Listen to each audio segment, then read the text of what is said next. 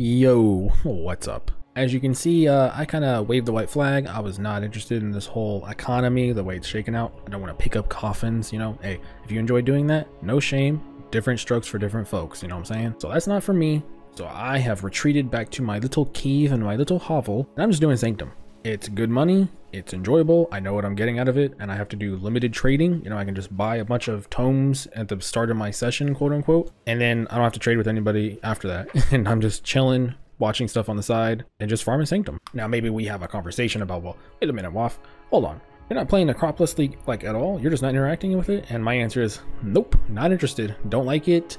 Don't want to touch it. But that is that's a conversation for a different video. This one is Sanctum and the HexBlast Occultist. The first half of this is going to be HexBlast and, you know, kind of just explaining how the build works, what interactions are going for, why we're doing things we're doing. And obviously, as usual, I have to give you some options, you know, a budget-ish version, but not really. And then obviously the version I'm running. Second half of this is going to be Sanctum. So if you're just looking for basic tips on a HexBlast Sanctum, things I liked, things I didn't like to run, you know, modifiers, you know, some general tips, I guess, then that's going to be the second part. Timestamps are your friend, and as usual, let's just answer some basic questions. So, you know, I would imagine some people, hey, Waff, boom, hey brother, this league's hard, man, I'm not making a lot of money, how expensive is this? Well, that depends. If you're in hardcore trade, then, you know, it was I don't know, 10 to 15 div for me to get just the basic uniques. But if you're in softcore, then obviously just cut that price in half, because, you know, that's how hard softcore works, really. To give you an example, over here, you know, we have Ralakesh and Patience. I would say on top of all, you know, the uniques, I'll go over them one by one and stuff, but to give you an idea, Ralakesh, you can just get a garbage pair for, you know, 40 C, and I would wear these. If I was just starting out and I was, you know, dirt broke, I would wear these. They are unbelievably important for this build, but, you know, they have a small price tag. To give you an example of what it's like over here, well, there's 7 available. Half these people log off and you can't even whisper them, and, you know, these are the slim pickings. So for me, it was 15 div. Most of those were in the boots. The rest was pretty much like, you know, 20Z and stuff like that. It's going to be way cheaper for you if you're a softcore player. If you're a hardcore player, then I salute, brother. So that should more or less answer, you know, the question of price. It's pretty on the low end, especially if you're just going to incrementally, like I call it leapfrogging, right? So it's like you start very low, you know, you 71 Sanctums and stuff, and as you obviously are getting more money, you're slowly increasing your character along the way, and then you go to 73s, and then you go 74s, and then once you have, you know, more jewels and stuff like that that piece together the damage, you can take the next step, and then obviously we're going into 80 pluses. At least that's what I did. You know, I started low. As I got higher levels, you know, more stuff, I leapfrogged and incrementally increased myself to the point where I am now. And I will say, goddamn, does that feel good. I love the slow progression of being able to see a build slowly get better.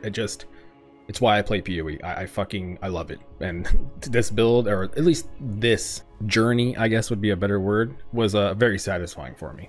Maybe that's just because I wasn't in maps, but either way, I enjoyed it. I guess another thing would be real quick, you know, hey, I do play hardcore trade. This character didn't die. She's 97, like 70%. The build in my mind is essentially finished at 78. So, you know, about 4 more Sanctums, 5 more Sanctums, I'll level up, hit level 98, and the build is like done. At that point, I have no more planning. This is just, I'm not touching the gear. This is what I'm wearing. And the character obviously, you know, didn't die. We'll get into more specifics in a second about, you know, things I did to, you know, try to stay alive and stuff. But ultimately, I just looked at PoE Ninja, looked at a couple HexBlast versions, some Sabo, some Occultist. Personally, for me, a Witch has a lot of value and a Shadow doesn't. I don't really care about any of the Shadow Ascendancies. I'm not going to play a build for any of those, at least not me. Hey, yo, no shame if you did, but for me, I'm not interested. So a Witch has a ton of value potentially down the road. Maybe I just leave her as a Sanctum farmer, or I don't know, maybe I farm another 50 div and, you know, make another T17 farmer or something. I don't know. But I just knew that a Witch had a lot of value down the road. Now, right before we get into the explanation, I would ask you to hear me out on this one. I'm not here to step on anyone's toes. I'm here to just kind of give my basic information and do my version of guides, you know, trying to make, you know, cool thumbnails. And I have a controversial take. I think the last question you would want to ask is, hey, Waff, I don't like this league, or I'm looking for something else. That's probably why you clicked on this video, because you're looking for another option to do something else. How much div an hour are you going to make? Honestly, div an hour is a useless dog shit metric. If you're a newer player, sorry, you will not be able to play almost any build better than I can. If you're a more veteran player, then you'll probably be able to make more than I did. I don't play as hardcore as I used to. You know, I play, I think, at a very high level still, but I'm not trying to speedrun and min-max every single second. You know, I'm more here kind of just trying to play at a high level and enjoy myself. so I can't really track div an hour. Some runs I got 5 div. The best run I seen was 6 div, and I missed out on 1 div because of just the way the Sanctum rolls kind of happened. I couldn't get the 6th one. Sometimes I get 1 div. I say 1 in 4 books. I don't find any divs, maybe 1 in 5. So I'm sorry, I can't tell you how much div an hour you're gonna make. It's just, it is what it is. I don't want to sit here and tell you 10 or 15. That would be a lie because you may not make that much, and I would feel bad if you got baited by me, because I'm not here to bait. I'm just here to give general information about a game I love. So hopefully that kind of gives you a general idea. So here is my character. My character finished off at 19 million DPS, at least if I finish the level. This is 98, obviously. Like I said, I'm only level 97. So the uniques, these are all essentially mandatory. Like I said, if you're a softcore trader, you know, rally catches would be the big crux for me. At least they were for me in hardcore. But in softcore, you know, everything should be pretty much straightforward here. You know, taking a look in softcore, you know, we've got a bunch of Sandstorm Visages. It's 1 div. This is probably the thing that for some reason is the most expensive. You know, in hardcore, I paid 3 for mine. Void batteries, 20, 30C for just an uncorrupted one, so 30 chaos. And then Badge of the Brotherhoods are 30C. These are all corrupted though, but you know, you can just get yourself started. You're doing Sanctum farming, so you know, you will exponentially make more and more money as you get better and better gear and you go higher and higher and stuff. But you know, there is a price to entry, I guess. I would say, you know, 3 to 5 div would be able to, you know, more or less get you where you are.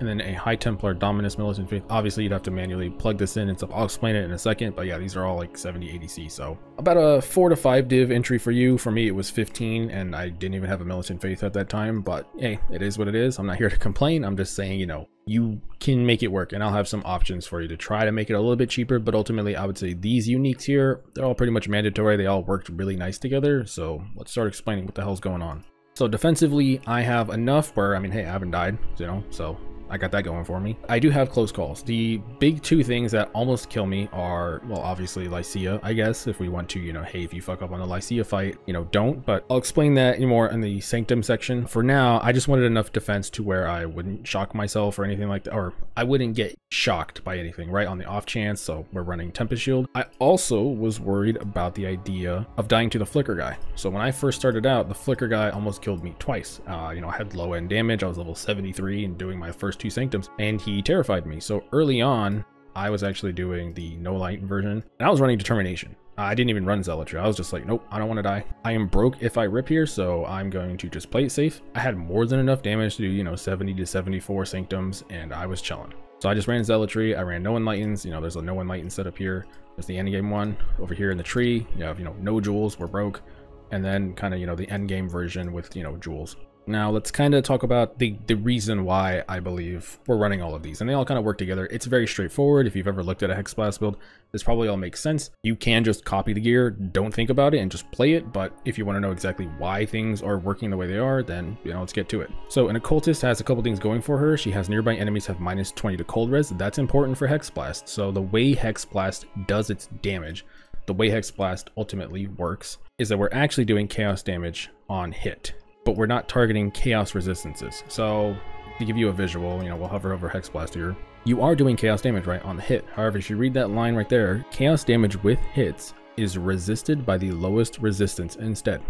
Basically, you do chaos damage, but you're not targeting chaos resistance. So over here, this node is actually very valuable, not because it has -20 chaos resistance. That doesn't do anything. The -20 cold resistance is actually what's helping. So because we're targeting cold resistance with our Ascendancy, we're going to want to target cold resistance with everything. So the curses we need to run are going to be Elemental Weakness, because that targets cold resistance, obviously, and then Frostbite on a ring to target more cold resistance. And we're going to go even harder because we're going to get cold exposure on the gloves. And so you are basically just targeting cold, cold, cold, which is a good thing because it also means that you are hitting them with chaos, but because you're targeting cold resistance, you are actually like freezing the mobs. You freeze them, you're chilling them, stuff, and it's great. The biggest great defense this build has is that I just throw a mine and everything's frozen, and it's like, hey, I don't have to worry about really getting hit because as long as I have mines in the area, they're frozen. Well, 90% of the time they're frozen. Obviously, you know, don't over rely on it. Save the points and get Unholy Authority. And then Forbidden Power is honestly probably the biggest reason. That AoE for the power charges is sick as hell. Like, holy shit. Massive AoE. You kind of throw the mine in just kind of a general area and it just blows up and kills the mobs. It's sick. And, you know, we're stacking power charges, and power charge stacking, you know, here's power charge stacking with more spell damage, power charge stacking with the Void Battery, power charge stacking with Malachi's Loop. Now, here's an interesting thing. Void Battery, you know, you do more damage with Void Battery when you have max power charge. That's why the Ralakesh and Patience is, in my opinion, it's mandatory. I think if there was anything out of this that was actually the most important, it would probably be like a Void Battery and the boots. And then everything else after that is kind of like even. Even the Sandstorm Visage, I would say, is like afterwards because, you know, you need the crit. Sandstorm Visage, you know, needs crit. So I would say, well, you get the crit first, right? Malachai's Loop. Now, here's the fun part is that because we are running Ralakai's Impatience, Ralakesh is Impatience, you ignore the downside of the Malachai's Loop. Ralakesh Impatience overrides all forms. So you always have max frenzy charges, you always have max endurance charges, and you always have max power charges. Did I say that? Maybe I said it twice, but you get the point. Now, Replica Restless Sword, you can wear a normal one. I don't think Replica Restless Sword's ever expensive. Even on hardcore, it was only 20C for me to buy this one. You know, get a better life roll. Basically, why are we wearing this? It actually has a downside. We are losing maximum, you know, endurance charges. That is negative. So for a particular reason, maybe if your reses were struggling or, you know, whatever, you could wear just a normal Restless Sword. I don't think it matters though. I just took the extra move speed because I just wanted fucking move speed. And as you can see over here, we have the movement speed modifier 200%. If you take this off, it goes down to 143. If you were to put on a normal Restless Sword, you would still gain like 30% move speed, but I just wanted more move speed, so I wore this. The Badge of the Brotherhood makes it so your frenzy charges match your power charges. You know, we're always at max power charges, which means we're always at max frenzy charges, which means we're always getting that more multiplier, and we're always getting that benefit to the move speed. Profane Proxy is mandatory, absolutely 100%. Put this in your right slot. We don't care about shock because HexBlast can obviously shock, chill, and freeze and ignite, even though it does chaos damage. So we are shocking. We're getting to like, I don't know, 15, 20, 25, 30. I've seen, you know, 25 shocks on Lycia. I've seen 10, you know, it just depends on the rolls on the Sanctum and stuff. So call it even on 20. You don't care about the shock on from Profane Proxy because we're shocking. So put this in your right ring, put a curse in it, and you're good to go. Now, the great news about Sanctum is we don't need to overcap our resistances or anything like that. You don't really need a lot of chaos res, but thankfully, you know, the boots have chaos res on them. And just being an occultist, you get a lot of chaos res. So, you know, you don't have to worry about it anyway. The gloves, you would probably want, I would probably say you want these gloves, you want Dex. I am running haste, but it's just kind of, you know, for the move speed. It does not work at all. Cast speed does not matter. Mine throwing speed is what affects mines. So cast speed doesn't do shit. The haste is just for move speed. You know, it's nice. We're kind of running through Sanctum. We want to be as fast as we theoretically can. So, you know, why not? Get the dexterity, get your reses capped, and just, you know, hit life. You can get, there are better gloves if you wanted even more damage, but I don't know, 19 million damage is kind of a stupid amount anyway. So personally, I just felt like I was good. If I was going to go ahead and remake these, then, you know, I'd just probably get another 20 or 30 HP. I wouldn't really care for more damage. The ring, all right, so this is there's only two pieces we're crafting here, and both are, you're probably gonna have to craft yourself. Maybe you can buy it. You know, if you're playing softcore trade, you should be able to buy it. If you're in hardcore trade, hey, shout out. Yeah, you're gonna have to make this bitch on your own. So what I did is you don't need an unset ring. I was doing like I said, I was doing the squishier version beforehand where I needed an unset ring. Turns out I didn't need the unset ring, at least not on this version. So you can go for two things. You can go for an amethyst ring if you really wanted that chaos res. You could go for a coral ring, but obviously I think a vermilion ring would make more sense because we have such terrible percent life over here. Every percent life matters. If I was gonna remake this ring and I had more access to more stuff, I would go for a vermilion. I would use whatever the cheapest exalt is, so Crusader, Hunter, whatever, and then I would switch the influences on Harvest because you can, you know, change the influence from, you know, Redeemer to Hunter or whatever, but we want Redeemer, and the reason you want Redeemer is because you want to be able to get Frostbite on hit. That's specifically to Redeemer. So you have your Vermilion ring, you change it to Redeemer, and fertiled it. Hopefully you fertiled it beforehand with whatever you're looking for. If you're really desperate on res, then, you know, put res on it. If you're desperate for HP, like I was, then you'd put health on it. So this is a fertiled unset ring with Redeemer influence. And you use blue juice. Use caster blue juice, and you target it and you hit it over and over again. I'd say like 1 in 10 you'll hit Frostbite. Unfortunately, I can't promise you any HP because I never rolled HP. I used 20,000 blue juice. I never hit health higher than like tier 5. So maybe you have better luck than me. This had the res I wanted and the curse, and I was like, well, I'm broke, so this is good enough. And I put it on and I never made another one.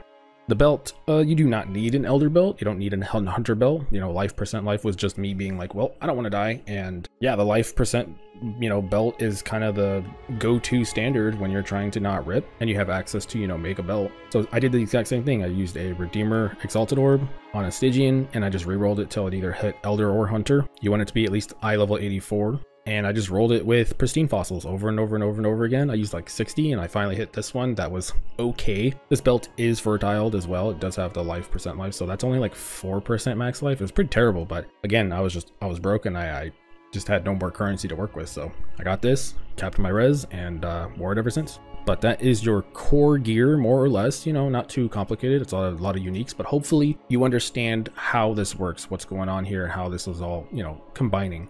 As you can see, I have 18 mines out, and this is reserving in real time how much mana I have, and that's good. Because I only have the tree set up to throw 18 mines, because I only had enough mana to throw 18 mines. And 18 is the base standard. Now you can get 3 more right here, but I didn't have the mana to reserve that, so, you know, here we go. But I don't have 0 mana reserved. I actually, you know, have 26%, so keep that in mind. Mana is kind of the problem with HexBlast. It's a little annoying, but, you know, eventually, you know, you can make it work. But just keep in mind, this is with, you know, 2 Enlightens. This is not a very cheap build. I have Tempest Shield, Vitality, Arrogance with Enlighten. Keep in mind, you want your unreserved life to be 50% or lower. You do not want it to be 51%. Look at my damage. It's 19 million. If I lowered it, I would go to 14. Why? Because I need to be at considered low life for Pain Attunement to work. So please do not make this mistake. It's very, very important. The other Enlighten is just so I can run Vol Haste. It doesn't do anything for Petrified Blood, I'm pretty sure, like at all. Yeah, it doesn't do anything for Petrified Blood. So it's just for me to be able to run Skitterbots and Haste. You don't need Vol Haste. I thought I would maybe like it. I end up never using it, so, you know, just for haste. The rest of the skills are pretty straightforward. You know, you got your Zealotry, Phase Run, Detonate Mine, Steel Skin, and Automation. Holy shit, Automation is actually goated. I know we lost a skill point for, you know, running, you know, mines, but they instantly detonate, like instantaneous detonate. Steel Skin is up every other 2 seconds or so. Phase Run is active every like 1.5 seconds, give or take. So it just kind of works together. It's actually pretty cool. I'm not gonna lie. So I love it. Didn't think I'd love it. I don't know. It feels even more smooth than like normal mines, I guess, in my mind. But maybe I'm just cooked. But I like it. It actually feels pretty good. Other than that, there's pretty much nothing else to say. The jewels are the standard, you know, chaos jewels. There's something special here. If you wanted to make these, I would just go buy it. Don't be lazy, you know. Just be lazy and just buy them. Surprise Sabotage and Guerrilla Tactics, you know, very straightforward. If you've ever played a miner, Mind Speed, Pen should be very straightforward. And then another jewel to just add on that icing on the top of damage. These jewels are, you know, very standard, just life. I obviously mandatory went for life. You don't have to do that if you're crazy and you're softcore. But even though this character is obviously very squishy, I still wanted to get as much life as I could where I could. And yeah, that's pretty much the entire character. And then if you wanted to see the budget version is down here. There's really not much to say. You just run Determination instead of Zealotry, and you just take off some of the stuff. And obviously it's because you don't have these jewels. You just invest more into like just res, health, and, you know, more just generic crit and shit. And that's basically it. Now, on to the Sanctum. I think there's really no other way to do this other than just talk about like which afflictions obviously were bad. For obviously the good stuff, you know, we'll talk about the good stuff in a second, but that's going to be more strategy based. For now, let's just talk about what I just absolutely decided I'm never running this. To the point where a few of these I pretty much would just instantly end the run. I would just kill the Sanctum on the spot and just go buy another tome and just start over if I got one of these. Now, obviously, I don't think all of these are in the game still. I think some of these aren't even in the game, but you know, this is just PoE Wiki, so you got to work with what we got. But for me personally, you know, I'm just going to talk about the ones that actually mattered. Anomaly Attractor. So what this is this is not the guards spawn of volatile. I actually don't care about this, the guard spawning. This one's pretty annoying though, because this spawns the anomalies in the boss room, which means it'll spawn and it's going to shoot projectiles at you. It's actually pretty annoying, even though we're going to one-shot the boss. So if you can avoid this, I would actually avoid this. Traps Impact Infinite Resolve. I just said no. I'm not interested in that. I wasn't the best trap runner. Actually, I feel like I was really good at just killing the mobs and killing the hard rooms without getting hit. Whereas for traps, for some reason in my head, it just doesn't really matter. I would just still fuck up and not care and run into an accident. So this was a no-go for me. Orb of Negation is a no-go as well. This turns off your room reveals, which we'll explain in a second, but I didn't like this at all. Was not interested in having this, so I avoided this every time I could. Rooms are unknown. I actually didn't care about. Was not interested in this at all. I did every single room. It didn't matter. I was just looking at the rewards. Did not care what room it was, and I'll kind of show examples of why that was the case, but yeah, did not give a shit about this. This was completely fine. Fewer rooms, I never like this, don't like it. Kind of just, you know, ruins your chance of finding divines, so anything that obviously affects that, I just consider a no-go. Guards releasing a volatile anomaly, honestly, I didn't care about. Half the time, I would just run away from all of them, and they would never even detonate by the time I cleared a room, even if I was doing Desecrated Crypts, if you know what that is. So I didn't give a shit about this, it was actually fine.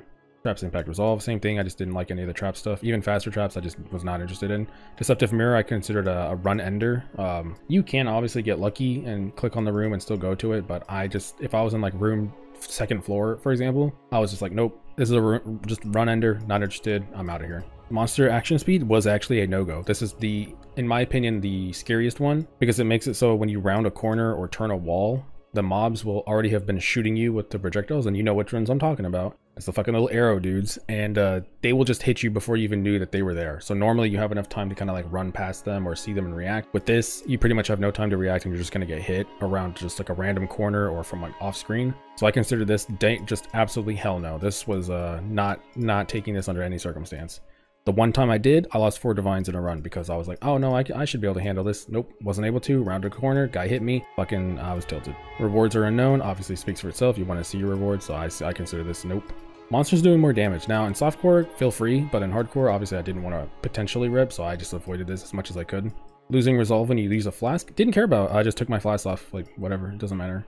Reduced effect of your thing, same thing, you don't want your relics to be affected because then you can't see as many rooms revealed or whatever your strategy you're doing, so I consider this a no-go, and the rest I didn't really care about. So the rest of these were kind of fine. The ones I mentioned are the only ones I considered like, nope, not interested. And then for the positive afflictions, I'm not really going to talk about because I just didn't really care. I was just interested in finding divines, so I didn't really target anything. Once your build is strong enough and you're good to go, you don't really care about positives, you just don't want to brick your run, and that's pretty much it for the afflictions, to be honest.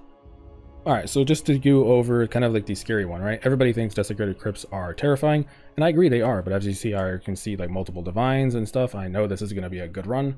Nothing special, so I willingly go into Desecrated Crypts. Now here's what I do.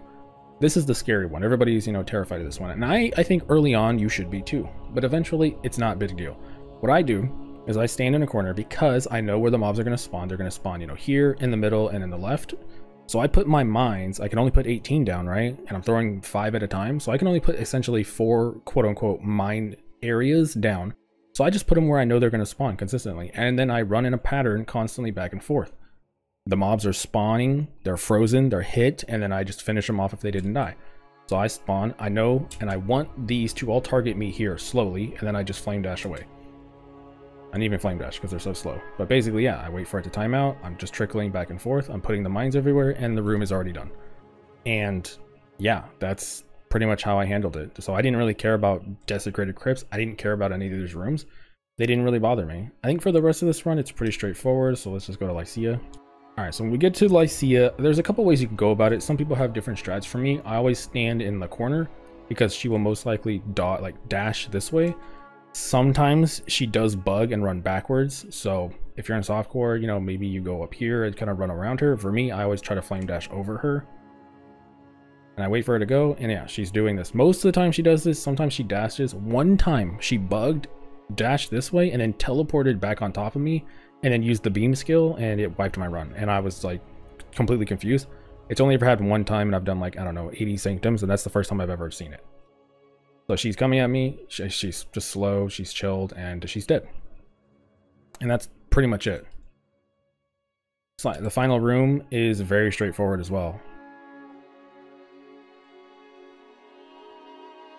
So I always cast Despair to, you know, get my Wither up and ready to go. I preload her with mines, you run in, and I'm waiting for her to do 2 things. The thing that, well, police car. I guess I'll just wait a second. Actually, I smell fire right now. Fuck. I just realized I'm smelling like heavy burning.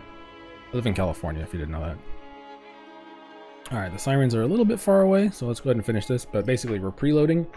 I'm actually scared of one of her attacks, and it's the wind beam thing, because it starts out and it actually is doing damage to you the second she aims it at you. So what I do is I preload and I kind of run to see which attack she's doing. She's doing the spinny blade, so as long as they're not on top of me, I know I have time to hit her. I'm waiting for her second attack. She didn't throw a second attack. She teleported because she was going to do her big, you know, phase thing. And I knew I had time to throw, kill her. We're done. And I go, get the loot, get the footage as soon as possible so I could show you and make this video look good. And yeah, mission accomplished, I guess. Jesus, the sirens are really loud. I had to wait 5 minutes, but basically That's more or less, you know, most Sanctum. That's kind of how it works. And then there's money strategies. Obviously, I think just running Sanctum is better than me explaining it to you. There's a little bit more detailed guides about it, specifically, you know, certain rooms and how you can skip some traps and stuff. It's just a lot to explain, and I don't have the visual capabilities of wanting to go step by step doing that, because I just kind of want to play the game, if I'm being honest with you. So forgive me, but I can at least go over some basic strategies. Now, I haven't started on these because the additional rooms. This is the more core strategy. Now, when I started out with just these. My whole setup was just with the additional rooms. And in the very, very beginning, I was running this. So this is really good to start out. You know, obviously it's, you know, this, you can get a square version. Yeah, this. So one of these versions. If you're starting out and you don't want to fail a run, then get one of these. Maximum resolve when you kill a boss, and then like percent resolve, or inspiration when you receive an affliction, and maximum resolve when you kill a boss. These are insane for making your runs as safe as possible. If you're not good at Sanctum, then get one of these, just put it on. I wore just one until I relearned how to do Sanctum, because it had been about, you know, 9 months since I seriously did Sanctum. I fit it in here, and then I just filled the rest with additional rooms as I could. These are, you know, I don't know, these were only 50C in soft or hardcore, probably cheaper in softcore, I'd imagine. And then the 2 additional rooms, obviously, we'll explain that in a second. But that's like just one of these. If you really want to be safe, obviously, you know, hey, you can get 2. 1 was good enough for me. It always ended the runs with like 600 resolve or something like that, and a bunch of inspiration. So I had no problems. I think this is mandatory for starting out, especially if you don't know how to do Sanctum particularly well. Now, the most known strategy, and the strategy I think that's the simplest, is that you get a bunch of additional rooms. And this just makes it so when you open your Sanctum, you know, you can just start it out and see a bunch of, you know, rooms. Now, I'll show you an example in a second of kind of just what that looks like if you don't have any idea. But ultimately, you want to get as many additional rooms as possible, like 2 additionals and stuff, so you can start taking these out. You want to see as much of the entire rooms available so you can see the divines. I mean, that's the name of the game. We just want divines. However, if I want to run, for example, these, duplicate a random offer, which basically would just mean that I just want to find divines, and so I skip every reward, I look for the divines, but it takes a slot, right? So if I can replace as many of these 1s with 2s as I can, and as you can see, I need, you know, 1, 2, 3 more, and then, you know, maybe I could start considering, you know, start running a lot of these or these even. So for now, kind of, you know, waiting till I can buy these, and in hardcore trade there's none for sale. I mean, here, let's go take a look. How many 2 rooms available are there right now? Oh, there's none. There was one. That guy went to bed. So I should have bought that before doing this recording. So sucks to be me. But the biggest reason I'm even stopping here is because just to consistently find the divines, this is what I'm running. I have, what, 3 additional rooms, and I found 1, and the rest are just 1s. And at this point, I was comfortable, like, if there's a divine, I'm most likely finding it, at least at this point. If I want to, you know, start doing these giga duplicate strats and stuff, I need more. This is the basic strategy. Now, there are other strategies that you can run. There's going to be, other people probably have way more detailed videos because there's a lot of testing involved, and I personally just don't want to test. However, for example, this is for relic farming. Obviously, you know, if you don't know what it is, original sin farming. It's an extremely expensive, unique, very rare, very hard to do, very difficult run. I'm personally not interested in doing it or farming relics. I'm just here to just get divines, but there's a strategy involved with just, you know, turning all of the coins you get into more relics. Then you have the balance of terror, obviously. So you're just, you know, put this in. These ones just more straightforward, right? You just chuck it in there. Same thing with this one. This is just for the eternal damnation. Not a big deal. And Sandstorm Visage, same thing. Like, it's, you just kind of chuck it in, whatever. This one, though, is more about like changing your entire strategy to just merchants and coins, merchants. And you can still get like duplicated, you know, offers and stuff like that, and just go for merchant strat. But it's a different strategy than this. And I think the more safer and reliable one, at least from my understanding over the like last 2 years since Sanctum came out, is that additional rooms is usually the best, just so you can see the divines, see the danger routes, avoid them, go get your money, get in, get the fuck out. And personally, I agree. Now, I'm not going to do a full Sanctum, but let's just kind of give you a more or less a visual, I guess, of what it looks like. So you open it. With my current setup, obviously, we can see we're only missing these. And this is enough, right? Because I can just pick, you know, the lesser of the 2 evils, more or less. Start here, maybe go up, down. And I can reveal sections of these. So I still don't have enough to reveal, you know, let's say I'll go up here. Well, then I probably won't be able to reveal like these 2. But I can get the majority. And obviously, this is why I still want like 3 more additional rooms. Because if I had another, you know, 1, 2, 3... and I only seen the north, and I can just be, all right, well, I don't like this, and I'm going up here. And that's pretty much it. That's the Sanctum strategy.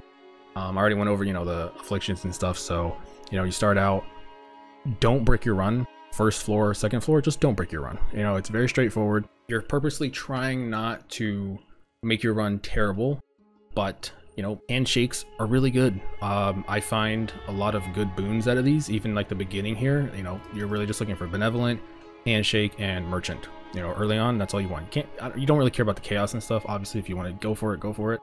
But for me, I'm always trying to get as many rooms as I can revealed. I'm trying to make the run as easy or get myself faster, where you get, you know, 60% move speed, for example. And I'm just trying to set myself up for just like the easy brain dead, floor 3, floor 4. Where's the divines? Go get to the divines. I don't care what I get because I've already got so much like power from all the buffs, and my brain's off. I'm just cruising, watching fucking, I don't know, Pokemon interviews on my other monitor. Yeah, I exposed myself, I guess. The last tip I can possibly give is that, you know, divines do not spawn on floors 1 and 2. They spawn on floors 3 and 4. If you do not see any divines, the handshakes can have divines behind them. So keep that in mind. If you see a handshake on 3 and 4, you see 0 divines at all. Maybe a divine is behind the handshake. I would say I don't know, out of like 40 sanctums, I may have found like 5 divines behind a handshake. So not a very high chance, but if you're desperate, then, you know, it's an option. And that's more or less it. That's a surface level kind of, you know, sanctum overview, I guess. And the problem is that I can't really go into details because this build kind of just shits on stuff. I mean, I've been showing footage this whole time. I had no problems. Even on the low end version of this build, I was just killing things instantly. So I want to say, you know, don't do this, don't go here, don't do these rooms, you know. But honestly, I think if you take it easy, run the easy, you know, recommendation I put on the beginning, if you're worried about failing a sanctum, put those on, and yeah, you'll have like 500 resolve, maybe like 200 inspiration. You're not going to fail a sanctum at that point. And then once you're used to it, you can take that off, put the additional rooms on, or go for the strategy of your choice, and you grind it out. That's pretty much it. The build's good. I've made a lot of money with it. Not sure what I'm going to play next, but hey, I'm just honestly just enjoying myself, just watching like Dead by Daylight stuff on my other monitor and just kind of chilling out, staying away from the whole T17 fucking conundrum that Triple G's made. And honestly, I'm just enjoying PoE right now by, you know, not participating in the game, I guess. But you know, there's always a way to enjoy PoE. Right now, I don't enjoy the base game, so I'm just going to Sanctum, and I like Sanctum. You know, I like finding 3, 4 divines and stuff. It's fun. Hopefully this is an alternative for you, and I like this build. I haven't died on it, you know, 97, and well, I named my character I Hate This League, so you can get my general feelings. Hope this helps you. Have a good one. Catch you next time.